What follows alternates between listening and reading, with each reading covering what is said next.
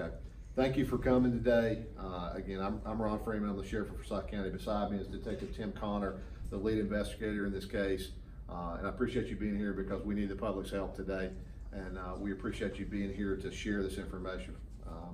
Give you a brief synopsis of what happened last night. Last night around 10 p.m., Forsyth County 911 received a phone call of what sounded like, from a complainant, what sounded like a baby crying.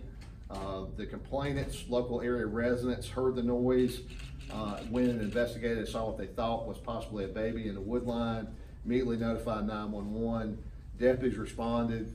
When they arrived, they found a near full-term infant female who was in a plastic bag in the wood line along a roadway off Daves Creek Road in southeastern Forsyth County. Deputies immediately rendered first aid, checked on the baby. It was obvious that the baby was a newborn. We believe within hours that from our discovery that the baby had been born. The deputies rendered first aid. Fire and EMS, Forsyth County Fire Department EMS arrived, rendered first aid. The baby was taken to a local area hospital where surprisingly the baby was in good condition. Last report I had, the baby is stable. We do not have the identity of the baby or the baby's mother or parents at this time, and of course we want to understand and find out how this baby was abandoned in the wood line there. It is without doubt a divine intervention that this child was found. Had it not been for those observant folks who were our citizens who called 911, we would be having a much different conversation today. I know many of us were at the hospital last night. I've shared with you, this is a photo of the child. Baby has temporarily been named India. And again, it is either a Caucasian, potentially Hispanic female, full term. And again, by the grace of God, the child is in good condition. So what we're looking for, and I'm gonna turn it over to Detective Connor, and he's gonna tell you what we need your help with. Yes, sir.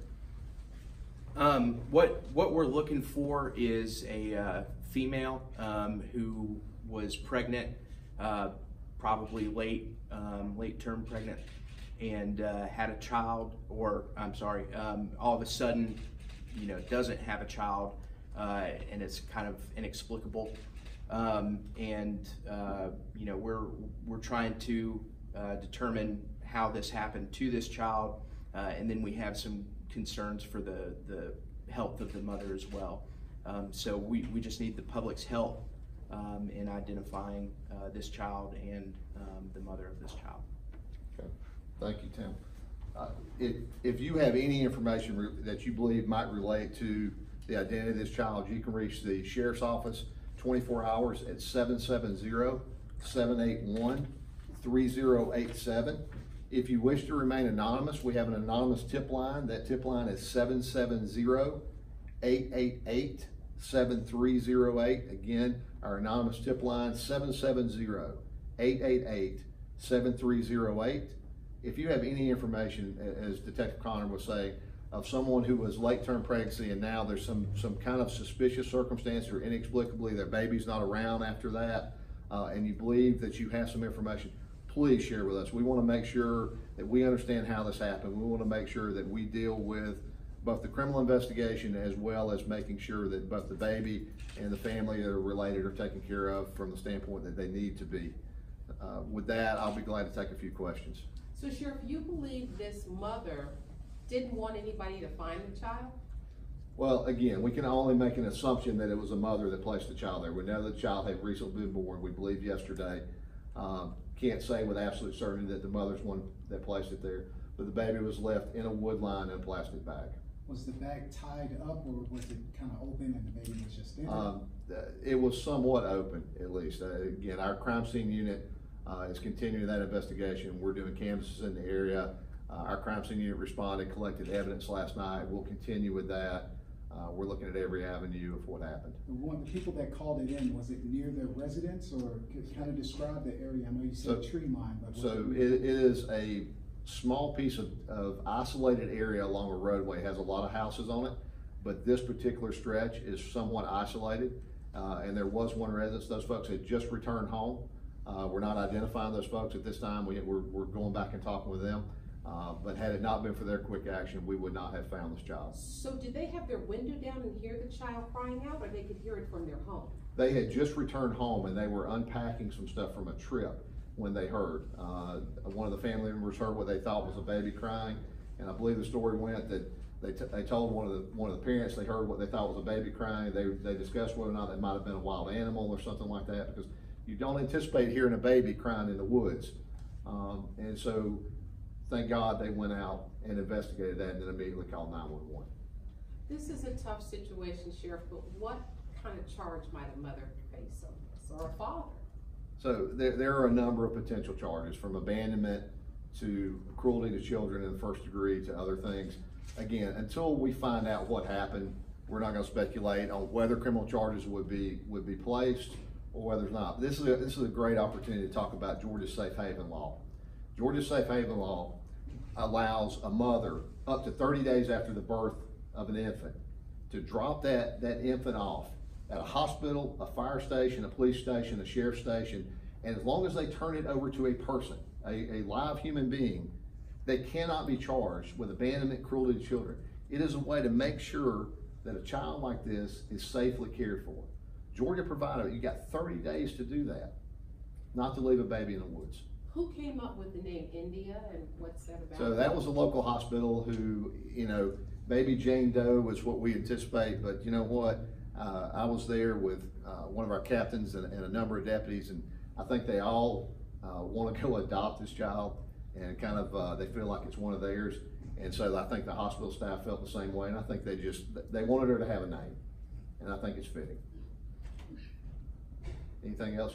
Do you have any leads on who this mother is or who this father is? At this time, no. We're early in the criminal investigation. We're less than 12 hours into this criminal investigation, or a little up more than 12 hours into this, and our entire criminal investigation division is dedicated to this one. Is this the kind of case you would use DNA to help you investigate? It is indeed a possibility we could. And are other local hospitals in a metro area helping you with possibly looking at women who gave birth and things like that? Yeah, in cases like this, in cases where people are seriously hurt, or in a case like this, we often reach out to other area hospitals to see if maybe they have treated someone with a condition that might relate to this. Sheriff, what will happen to the child now? The child is in the custody of the Department of Family and Children's Services for the state of Georgia. They'll determine what's in the best interest for the child. Child is still in the hospital at an area hospital at this point in time, but at some point, again, I don't want to speak for DFACS, but at some point they'll take custody of this child until we're able to determine the identity of some familial identity, and they'll probably place the child in foster care. Anything else, ladies and gentlemen? Sheriff Freeman, are there any cameras in the area, any surveillance? We're doing another neighborhood canvass today. It was obviously last night was nighttime. It was raining. That's one of the other things. Unfortunately, weather conditions were bad last night, so it is again a divine intervention. We found this child, but we'll be going back and looking at everything that we can that might have any kind of cameras. But unfortunately, this is somewhat of an isolated area. The baby, was it found? Well, was she found with like a baby blanket, anything like that, or was it just a bag? Tim, I don't believe so. No. It was inside of a plastic shopping bag. Nothing else. Nothing else. Like a Walmart bag or? Yeah, if you want to use, wouldn't say that store name, Not but that store, yes, but a grocery bag. plastic grocery bag that we're familiar with was what the child was found in. So you know the name of the store, you just don't want to share it? Correct. Was the umbilical cord still attached? Are there any indications it was born there, or was it? That's still part of the crime scene we're doing, but there were indications that the child had very recently been born. So there are certain things, of course, we're not going to talk about at this point in the investigation, but there were indications the child had, possibly within hours, had been born. But certainly we believe with yesterday, and probably late yesterday, the child was born. Maybe in the woods, or was brought to the woods? We haven't concluded that at this point. That's not one we want to talk about at this point. Did you find anything else in that area? Our crime scene unit is continuing that search again today in the daytime. Anytime we do that, we pick up trash, we pick up anything else we find. It could or could not be related, but if we found for instance, a piece of paper, we would take that piece of paper, and it may or may not be, or a plastic bottle, or a beer bottle, or whatever the case would be, just in case that it might have a fingerprint or something like that that could be related to the case. So we collect evidence, period. Oftentimes when we do that, we find that it has nothing to do with the case, but yeah, they'll take anything that was in the area. In your line of work, you see a lot of things, and totally random, but with this, I know this has to touch you something. Yeah, there were, as I said, there were a lot of deputies there last night, and most of us are fathers ourselves. And fathers or mothers ourselves, and there was a lot of angst last night about the condition of this child and to make sure that she was okay, and a lot of gratitude that she turned out to be. So in 32 years, it's the first one I've had of an abandoned child in this manner. So we're gonna dedicate the resources it takes to be able to find who's responsible for this and why this happened. Has anything like this happened in this area before? Not that I recall in my 30+ years here. And you've been with the sheriff's office for 32 years? Been here for a little over 30 years. So from that side, again, as we get some additional information, I'll look for another update for you. If we make a break in the case, once we get to that point, we'll notify you and do that. If we get some additional information that you could share with us and you're willing to share for us to help us identify the family members in this so that we can bring some conclusion to this, then we'll certainly share that with you as well. All right, thank you for being here today, and thank you for sharing for us.